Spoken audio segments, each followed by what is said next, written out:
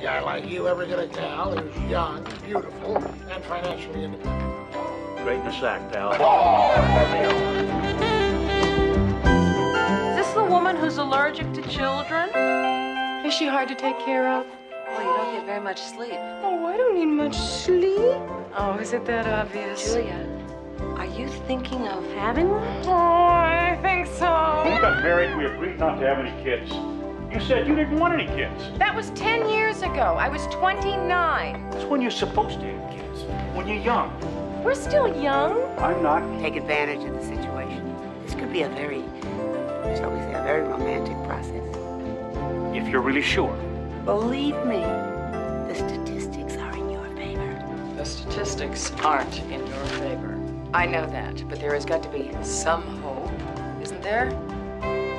Of course there is. I know you're used to having everything you want when you want it, but you can't order your baby from a catalog.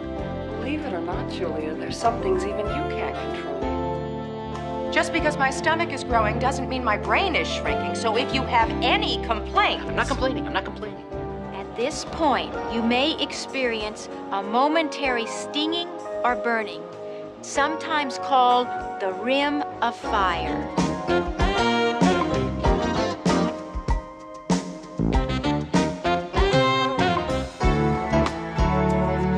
May you always stand tall, stand firm, stand united. I don't think I can do this. I don't think you have any choice, honey. No, I have a very low threshold of pain. To me, a paper cut is torture. A hangnail is agony. Will somebody get this lunatic away?